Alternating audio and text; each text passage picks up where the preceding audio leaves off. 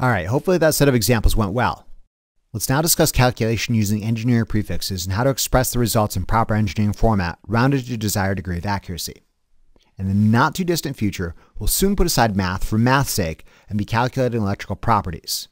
This might seem a little confusing at first, given no prior knowledge of electrical circuit analysis. However, I'm asking you to just ignore the properties for now, and instead, concentrate on just the math and engineering format. One of the basic electrical properties we'll soon be examining is known as Ohm's law, where current through an element is equal to the voltage across it divided by resistance. Current is measured in units of amps. Voltage is measured in units of volts. Resistance is measured in units of ohms.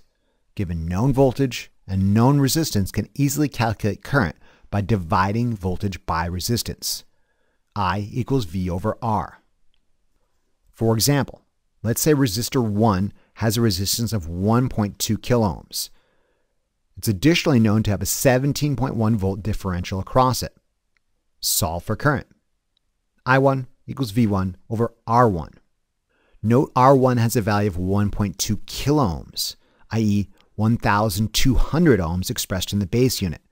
One must enter this value in the calculator with a proper indicator of magnitude. Enter 17.1 divided by 1.2 EE3. Press enter. The calculator returns a value in units of amps of 14.25 E-3. This is the calculator's way of saying 14.25 milliamperes. If we're asked to express this in proper engineering format, rounded to the tenths place, this would be roughly 14.3 milliamperes. I don't want to belabor this subject any more than is necessary, so we'll wrap it up with these simple points of advice. Follow the order of operations, enter the numbers properly, and interpret and round the final results accordingly. 1.2 kiloohms is 1,200 ohms, and it is not 1.2 ohms. 1.43 milliamperes is 0.0143 amps, and it is not 14.3 amps. You must properly account for a number's magnitude using proper engineering format. Let's put your understanding of this concept to a test with this series of illustrated examples. Again, don't worry so much about the properties right now, but rather focus on the math involved and how to enter and interpret quantities using engineering prefixes. To help you out, I've included the units associated with each final answer. For example, problem 1 is an alternate permutation of Ohm's law, asking to solve for voltage in units of volts given known current in units of amps and resistance in units of ohms. Enter amps and ohms into the calculator using proper engineering format, and then just read the results in units of volts. Express all answers in proper engineering format, rounded to the tenths place. By all means, pause the lecture and try this on your own. If you're tracking, you should have obtained the following results. Our first problem is asking us to solve for V in units of volts, where V equals I times R. Enter this as 407.6 EE-3 times 171. Press enter. Expressed in proper engineering format, rounded to the tenths place, V is equal to 69.7 volts. Our second problem is asking us to solve for R in units of ohms, where R is equal to V over I. Enter this as 120 divided by 30 EE-3. Press enter. Expressed using proper engineering format, the answer is 4 kiloohms. Our third problem asks us to solve for P in units of watts, where P equals V times I. Enter this as 690 times 24. Press enter. Expressed using proper engineering format, rounded to the tenths place, P is equal to 16.6 kilowatts. Our next problem asks us to solve for P in units of watts, where P is equal to V squared over R. Enter this as 28.3 caret 2 divided by 4.3 EE3. Press enter. Expressed using proper engineering format, rounded to the tenths place, yields a final result of 186.3 milliwatts. Our next problem asks us to solve for P in units of watts, where P is equal to I squared R. Enter this as 25.7 EE-3 raised to the second power times 1.2 EE3. Press enter. Expressed using proper engineering format, rounded to the tenths place, yields a final result of 792.6 milliwatts. Our next problem asks us to solve for V in units of volts, where V is equal to the square root of P times R. Notice P times R are both under the square root operator. This means we need to perform the multiplication first. We can do this in 2 steps. 500 times 620. Press enter. Square root second answer yields a final result of 556.8 volts expressed using proper engineering format rounded to the 10th place. Our final problem asks us to solve for I in units of amps, where I is equal to square root P over R. Again, notice the operation P divided by R is entirely below the square root operator. It's again perhaps easiest to enter this in 2 stages. Let's perform P divided by R first. Enter 183 divided by 50. Press enter. Square root second answer yields a final result of roughly 4.5 amperes expressed using engineering format rounded to the 10th place. All right, we are just about done here. Before I let you go, I need your utmost attention regarding previous results as it relates to multi-step calculations. Often in the course of your studies, you'll be asked to solve for some property and express the answer using proper engineering format rounded to the 10th place. Then, you'll be asked to solve for some other property and express that answer using proper engineering format rounded to the 10th place. Then, you'll expect to use the results of these 2 calculations, or even 3 or 4 more calculations, to perform yet another calculation. Each result feeds the next stage, and if you use the rounded approximations, there's a loss of fidelity at each step. The key to avoiding this preventable disaster is don't use rounded approximations. Use the previous results. The point being, round the final answer, but use the most accurate representation of that quantity, i.e. the previous results, for the purposes of calculation. If you use the rounded approximations, your results will get less and less accurate the more rounded approximations you use. Allow me to demonstrate. For example, consider a 4-step sequence used to solve for power dissipated by an individual resistive element in a series DC circuit. We'll examine series DC circuit properties in greater details in later lectures. For now, just ignore the electrical properties and try to focus your attention on the math involved. You should notice how rounded approximations in previous results quickly diverge the further we get into the sequence. Step 1. Solve for total resistance. Series resistances add up. R total equals R1 plus R2 plus R3. Resistance is measured in units of ohms. Enter 390 plus 510 plus 430 and press enter. The calculator says 1.33 E3, which means 1,330 ohms using the base unit. If we were asked to express this result using proper engineering format rounded to the 10th place, this would be roughly 1.3 kiloohms.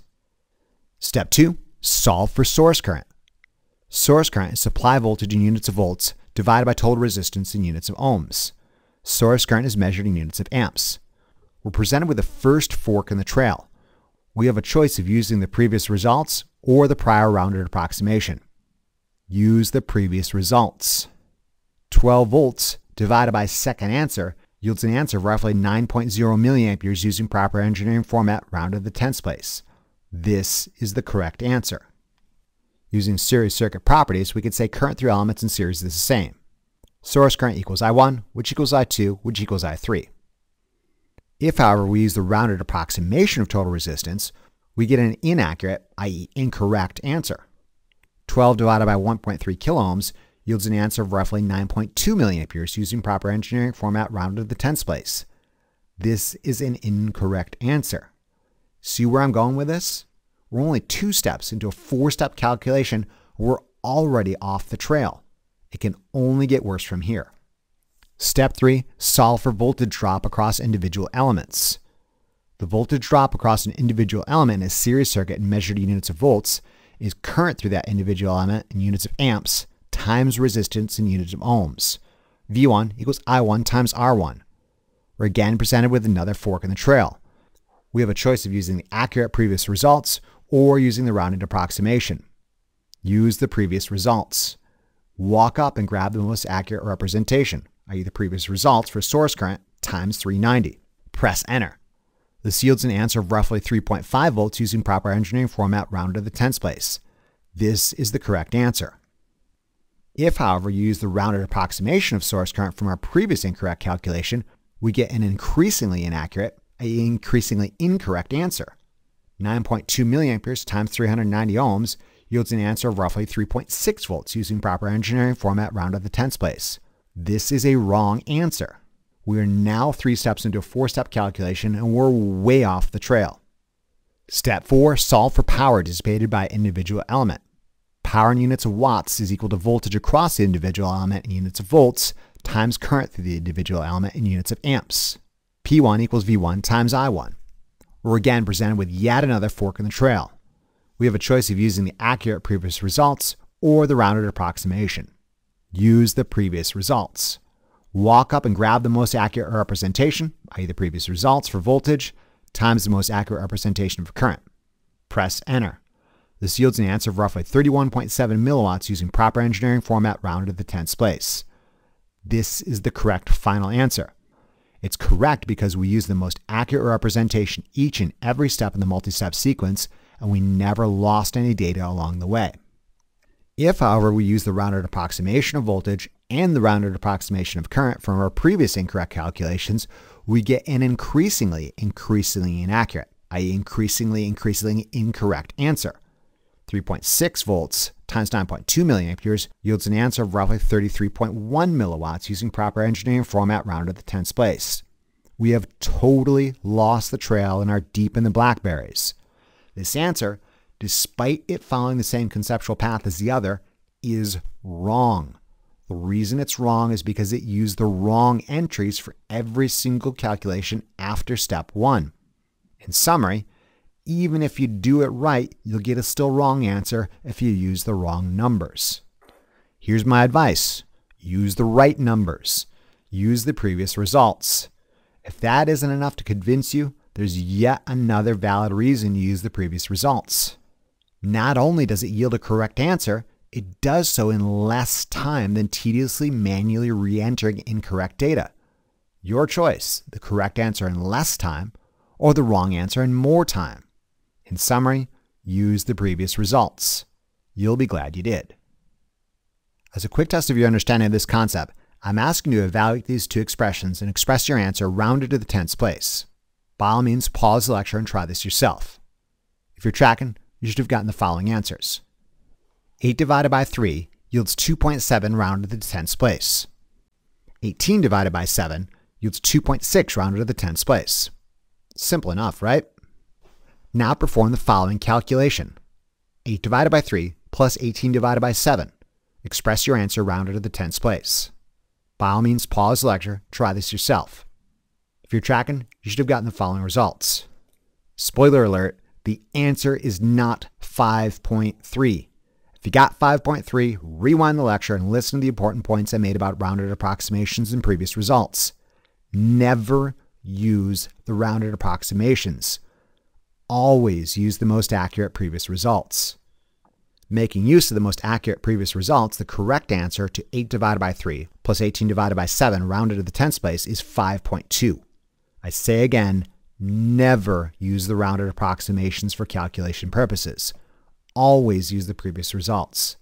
Not only will you get a correct answer, you will get a correct answer quickly. All right, that's about it for now. In closing, I'd like to remind viewers that while reasonable care has been exercised with respect to the accuracy of these lectures, I assume no responsibilities for errors, omissions, or suitability for any application or misapplication of their contents. Long story short, I'm gonna dork up a calculation one of these days, and if I do, I'm gonna do my best to issue a correction in the information and/or comment section associated with this lecture. If you do notice something there, please let me know and I'll do my best to correct it as soon as possible. In conclusion, this lecture presented a review of the order of operations, negative and fractional exponents, and the scientific calculator. I should level with you. If you feel incapable or unqualified to perform these skills without outside guidance, I am urging you to seek help instantly or turn back now. Electrical circuit analysis is taught with the language of numbers, and you must have a basic fluency to understand the contents of this series. Remember to review this material as often as you need to really drive it home. Imagine how well lab will go if you know what you're doing. Thank you very much for your attention and interest. We'll see you again in the next lecture of our series. Remember to tell your Lazy Lab partner about this resource, and be sure to check out the Big Bad Tech channel for additional resources and updates.